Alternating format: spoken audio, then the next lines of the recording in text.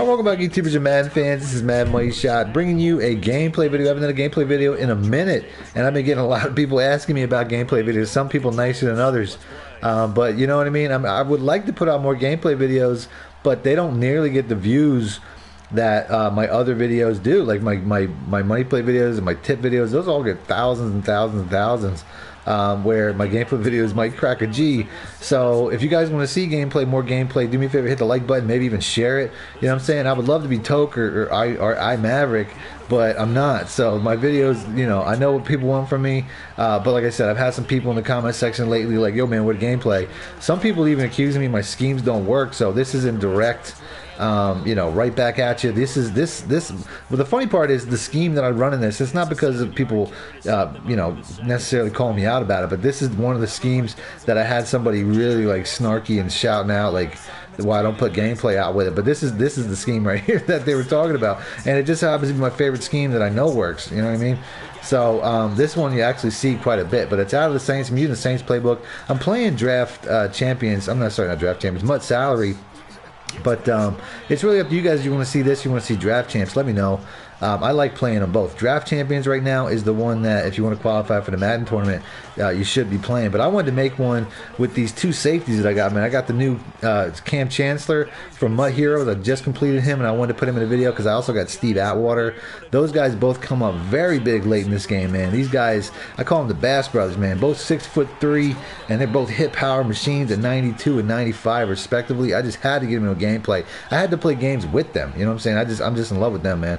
But either way, this play right here, this is a one-play touchdown play I'm really trying to work out. I try to roll out to the left, but you know, there's two guys there, and you really need to roll out in the direction that that play's going. I get that play to work later, so keep an eye out for that. If I ever get that down 100%, I'll put it in a video for you guys. I have a couple of one-play touchdowns out already, but I'm always looking for more, obviously, because you know they're not always in every playbook. But this Saints playbook is just so fire. So here you can see, I mean, I'm using pretty much the same plays over and over. This guy has no answer for him. The adjustments that I'm making, I mean, there's just so many different ways to run this play that is successful. But you can't be successful with a guy like Peppers, man. He just keeps shutting it down. I think by the end of this game, he has like 3 sacks. I mean, he really lights it up. This play here, I playmaker up at the running back, and that's just, you know, epic adjustment, gets down to the 2. It was like 2nd and 16, and that gets all the way down to the 2. I try to get too smart here by basically taking this running back the other way, and then I also realized it's not even my starting running back. I didn't use my blocker good either. That whole play was just a disaster from the start. So here I go with the mesh double drags. This play here is usually pretty good for a couple yards, and I almost get picked off by the computer. I got to be smart in that 3rd and goal. I come out in a double drag look again or something. I'm not even sure what it was, but I see leaves these huge gaps for me to run right up the center. So I just audible, take my chance. I can run for a yard, even though the audible was a bad adjustment. This play right here, this is a blitz setup. It works really good. You can see the guy shoots through there, but he was running in the opposite direction. I run this blitz, which I haven't put out yet, but I run it a couple different times. But this guy throughout the game, he just gets rid of the ball so fast, like blitzes don't do anything. So here, 2nd and 2, I send the house. He doesn't get the first, so now I got a 3rd and 1. Once again, he's just dinking and dunking me to death. This guy really has a conservative check down.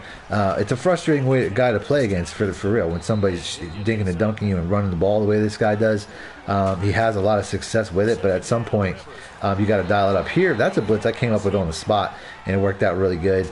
I might have to lab that a little bit later. I'm trying to come up with some more blitz plays.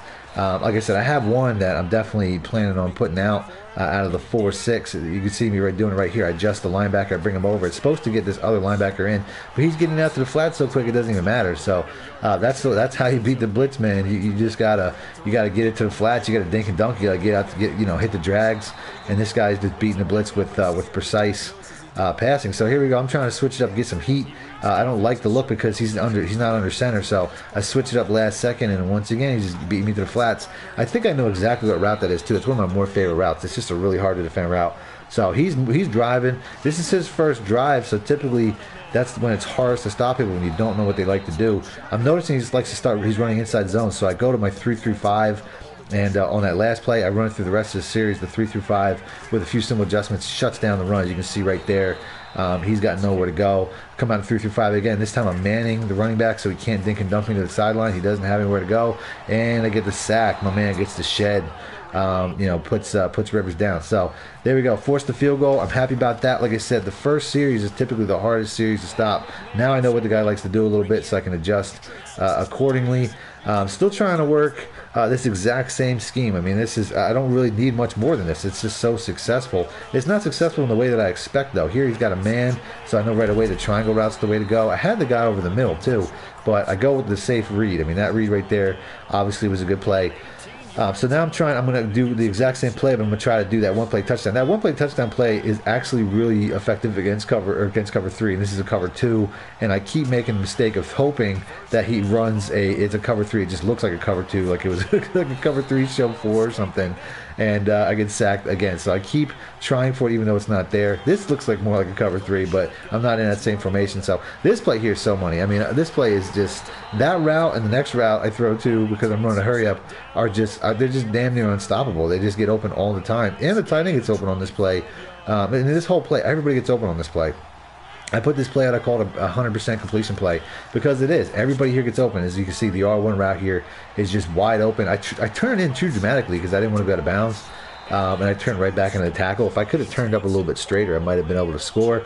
But I get down to the 2, no timeouts, not really too worried about it. I make no adjustments here. I typically make an adjustment, but I try to go for this square route. He's there, it just doesn't hang on to it.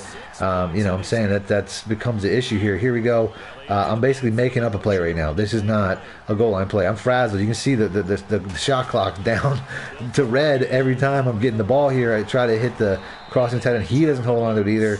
Once again, you can see I'm hurrying to the line with 3 seconds. I'm going with the double drags, no adjustments, no time for it, and I get a small gap when my dude finally hangs on to the ball. So that was clutch. I had a minute to go, went down, scored. I knew the guy was getting ball, so I kind of had to.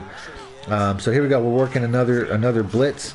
Doesn't really work out, but I'm in position to almost pick it off, but I was stuck on the DT, which wasn't the plan. I was just making my adjustments, and he called the play.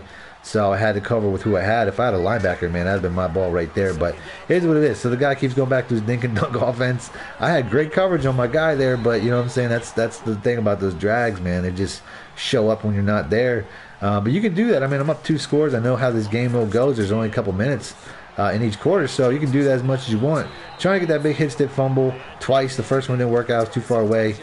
Still trying to figure out the timing of these safeties, but you know what I'm saying, they're definitely having some nice tackling out there. There we go. He's running the ball now. I think I got to go back to my 3-5. You can see there I get the big hit stick with Cam. You know what I'm saying? I love having these hitting safeties, man. It's just, if you guys know me, I love defense. So here we go. He's still hitting me in the flats, but my defense is playing a little bit tighter. You know, I'm figuring out what he likes to do, so I'm calling the audibles, the adjustments for it. I think I'm back in my 3-3-5. I'm not really sure. But here he gets a little bit impatient, chucks it up in the face of pressure, and Chancellor, you can't throw it up over a guy 6'3", man. You know what I'm saying? You just can't. Like, this is just not a good look, and he comes down with it. So that's why I like these guys, man. Other than their hit power, their size, I mean, it's just phenomenal. Every salary game I do, I will have those 2 safeties out there patrolling deep, and you're going to see how this is just going to be a shutdown defense. So here I finally, this is that one-play touchdown play I was telling you about. Works out, but since I was throwing on the run, I just didn't get the loft or the catch and run. I mean, that's John Ross, and somehow he doesn't get away. But it is what it is. I mean, I was trying to seal the deal. I can seal the deal by killing the clock, though. So now I'm just basically going to run the ball. You know, I was trying to get to the point where I wanted to make him quit. If I had scored another touchdown, I think it would have quit. But I can play it both ways, man. I can try to make him quit, or I can just kill clock. And as you can see there, I'm just doing that same toss play. Here, I hit him with that inside play. Didn't read my block too good, though. The blocking was to the left, up the middle. It is what it is. So here we go, 2nd and 8. I'm going, you know, this is one of my more favorite plays. I'm really just looking to kill clock. So like I said, my plan here is just to hit the running back in the flat. But there's a guy out there right away. So I roll out, and I'm looking for something. I decide to throw it up, and I almost let the guy back in the game. So I go back to my, you know, the exact same play because I believe in it. I'm thinking running back all the way. I move this receiver out of the way. Just an in-game adjustment. I'm thinking if I take that receiver out of the way, the defender won't be there like it was last time. And sure enough, he's wide open in the flats. And I get exactly what I want. So I hit that, and my blocking tight end, which is there, that's the purpose of him being there. You know what I'm saying? Just have that dude in the same direction he's going to block. I get a little bit too smart though. It's like, go for the screen on the goal line. I don't know what I was thinking. There's Peppers with another sack. I told you that guy just beast this whole game. I'm gonna have to go pick him up. He was whooping my left tackle's ass, which is funny because I think it's just, I think it might be, I might have to improve my left tackle to be real about it. So here we get down to the 1 again. I'm not gonna get cute this time though. I just give it to the goal line, pretty much the goal line play, and just do the toss, and no trouble. So 21-3, war of attrition here. I'm still doing that blitz. And it gets picked up again. I think Max Pro definitely will give it issues. But like I said, I'll perfect it when I do. I'll get it to you guys. Something I'm still working on. He's in a hurry up mode now. Obviously, I mean, I don't even know why he's still playing. It doesn't have much of a chance. Here he's just going to chuck it up in the face of pressure again. And this time my man Steve Atwater with the pick. I mean, you can't beat that, man. These safeties are going to patrol this for a long time, and that's the quitter. I wouldn't stick around either. So if you guys want to see more gameplay, do me a favor, hit the like button. I'll do that. Other than that, thanks for watching, man. My shit out. Need more help or just want to show your support? Then head over to my Patreon and join my team, where you can get exclusive content like ebooks and bonus plays, as well as early access to my vids and more. Link in the description below.